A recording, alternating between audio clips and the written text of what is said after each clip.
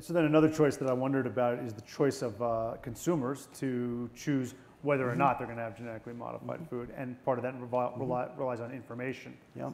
Is there a reason they should know that there's GMOs in their product? Well, let me start by there's absolutely no reason why they shouldn't know. Okay, I'm not there. There's no reason you shouldn't know. But I would say that I believe more strongly in voluntary labeling, which is occurring today. And I think one of the fabulous examples of that's Cheerios. General Mills came out and labeled it and voluntarily labeled it. I'm really, really concerned and nervous about state initiatives, not because I don't want the consumer to know. It's because imagine the day if we had a regulatory system that was designed state by state. I tell the story, I'm from St. Louis, which happens to sit on a river, divides Missouri and Illinois. Imagine the food delivery truck that has to stop at the state line and unload, cross the river, the state line, and load up with packages that are labeled for that state and go ahead. It adds cost. We have to find a way as an industry, cooperatively working together with the regulators, to find a system that allows the consumer the visibility they want. But please, let's not do it with a patchwork state by state, because that adds cost to all of us.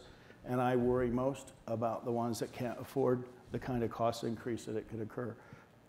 $1 is a lot for them. So we need to manage that, but it's so that we get to a transparent system. It's not to hide anything. We don't have anything to hide. And I would go so far that there are options today for someone that really wants to stay away from GMO, and I'm okay with that. I'd love to be able to convince everybody in the room and everybody in Colorado and California to buy it, but I realize there's choices out there.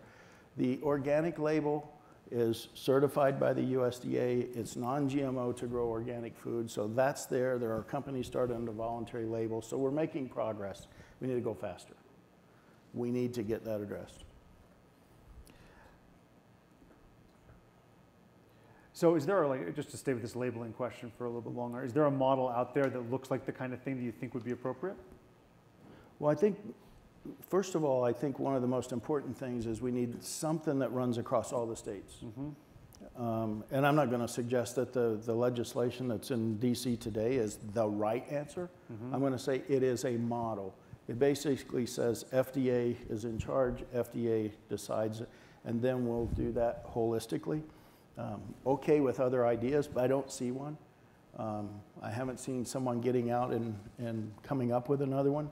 There's some ideas around barcoding and those kinds of things on packages. I don't have an issue with that, but I'm not a packaged food company. I can't speak to that. I don't say that to not take a position. That's not our business. That's the food companies. We work with them. We're part of their supply chain.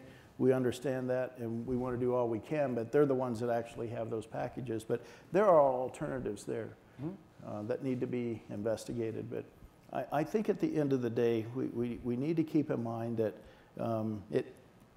whether food is grown organically, through the use of biotechnology, through conventional breeding, for whatever system, we have the safest food supply in the US. They're all equally healthy, nutritious, and they need to remain affordable. No one's ever been able to show a difference between those production systems. They are different production systems, but they grow the same food. I have no concern with somebody making choices. People make those choices all the time on lots of things. But let's make sure that we keep it reasonable.